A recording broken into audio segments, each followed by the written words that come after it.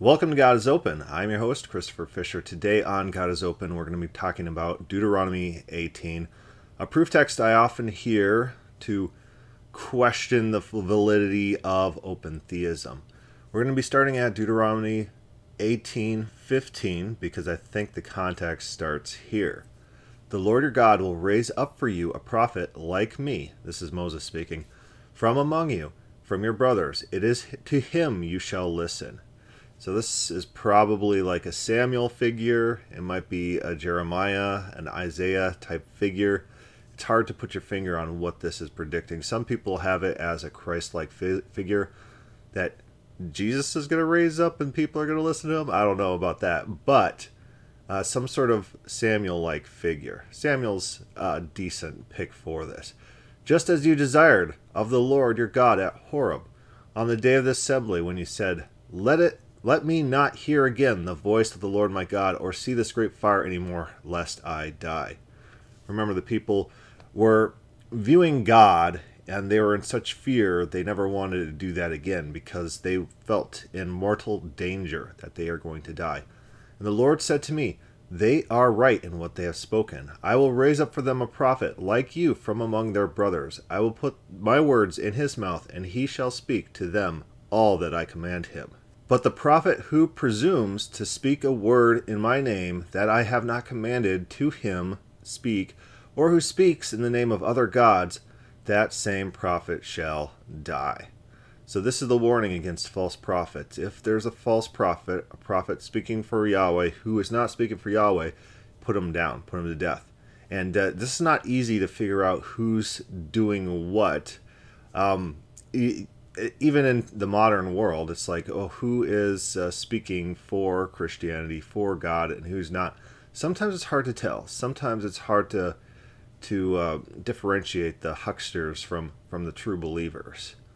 And if you say in your heart, how may we know the word that the Lord has not spoken?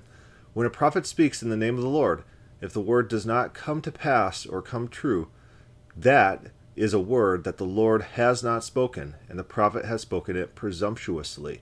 You need not be afraid of him. So what you should do, here's the test. Someone says something's going to happen, and that thing does not happen. That's a false prophet. You could put him to death. But here comes the problem.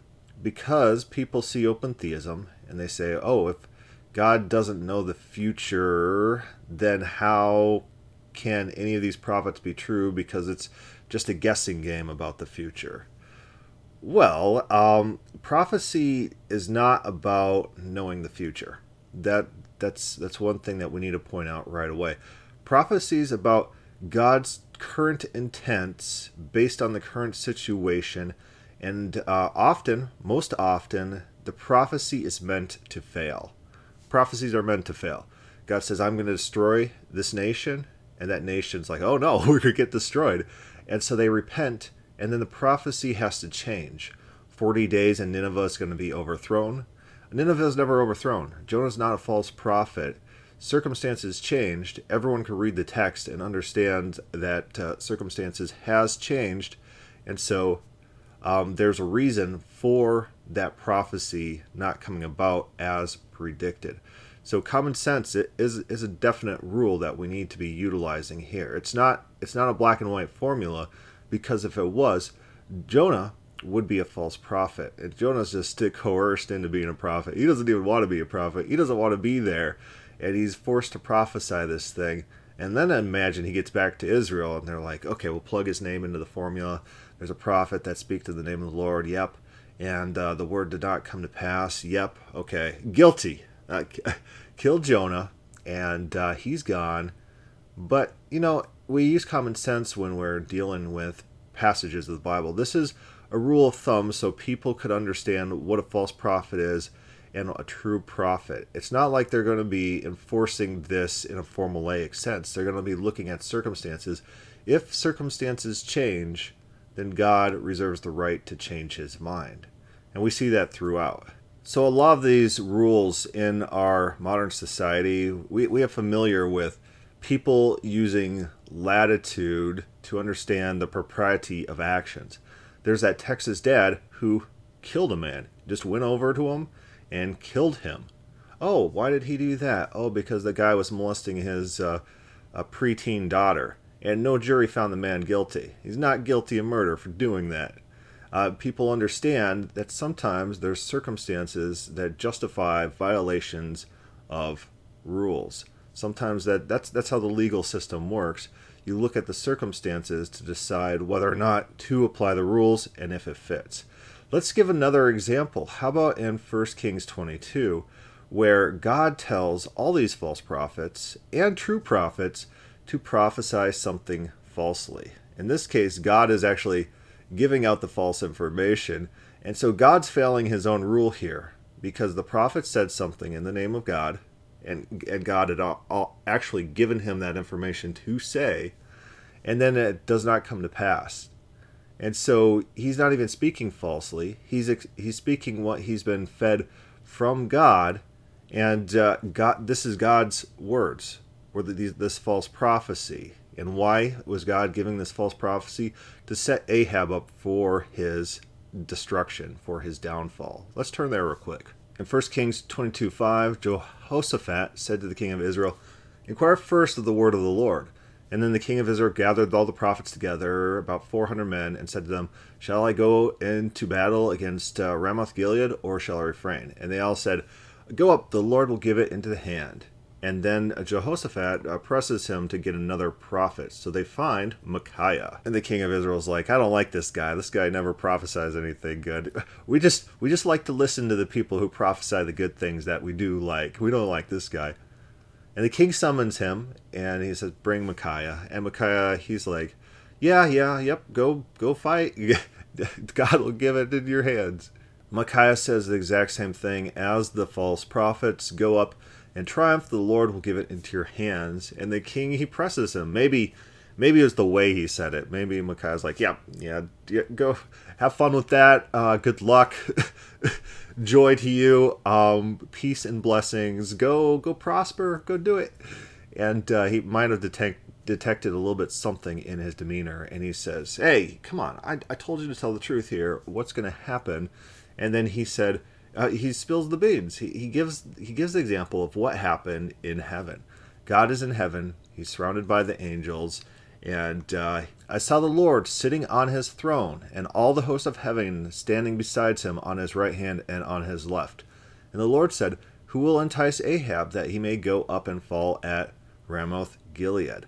And one said one thing, and another said another. Then a spirit came forward and stood before the Lord, and saying, "I will entice him." And the Lord said to him, "By what means?" And he said, "I will go out, and I'll be a lion spirit in the mouth of all his prophets." And he said, "You are to entice him, and you shall succeed. Go out and do so." And now therefore, this is commentary by the true prophet who has given these words from the Lord. "Now therefore, behold, the Lord has put a lion spirit in the mouth of all these prophets of yours. The Lord has declared disaster for you." And it's not like this is an unprecedented thing in the Bible. Let's turn back to Deuteronomy. Deuteronomy 13:1. "If a prophet or a dreamer of dreams arises among you and gives you a sign or wonder, and the sign or wonder that he tells you comes to pass, and if he says, 'Let us go after other gods, which you have not known, and let us serve them,' you should not listen to the words of that prophet or to the dreamer of dreams. For the Lord your God is testing you to know whether you love the Lord your God with all your heart and with all your soul." And so basically, here's the test again. This is a different test. But this test is the false prophet prophesies something that does come true.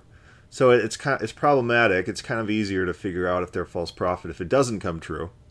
But if it does come true, and then he says, "Let's go worship other gods rather than Yahweh," don't listen to them. And the reason that he got it true, presumably, the text might be able to be read in a different way, but presumably the reason that the prophecy did come true was because God is trying to figure out if you're true to him.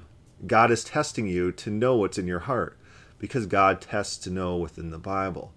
And so there might be another way to read this. Maybe this is being phrased as the people accidentally got it right, or got it right through supernatural powers from another deity or something like that. And then the last phrase is that God knows that this happened, and now he's watching you to see if you're going to follow him or not. I assume the most natural way to read this is that God's implanting this true prophecy, the sign or wonder, in order to learn about people. In either case, God is learning about people. God's either using a true false prophet in order to test to know who Israel is, or he's implanting these false prophets with true predictions in order to, or signs or wonders, in order to figure out about Israel. In both cases, God's learning. But you see how these things work. These are general rules of thumb. They fit multiple circumstances. You might have false prophets getting things right. You might have true prophets getting things wrong. You do have to, these are general rules of thumb, you do have to use a little bit of common sense. If circumstances change, the prophet's not at fault. You're not going to be executing a Jonah. You're not going to be doing that because the reluctant prophet gets executed for making his prophecy null and void when the people change. Prophecy is meant to fail. Overall, prophecy is God's current intents based on the current circumstances. If those circumstances change, which the prophecy is meant to do that. The prophecy is meant to stir people to repentance, to change their actions, so that the prophecy fails. Prophecy is meant to be subverted, and you don't execute those people. These are general mental rules of thumb for us to try to figure out, to navigate these tricky waters. And it's a complicated thing. It's not quite so black and white as people would have it be. Or else, guess what? Guess how many true prophecies I've had on my channel and on my website. I even predicted to the hour and minute the date that I would post a certain post. Wow, magic, right? Anyways, any questions or comments, put that down below. Thank you for listening.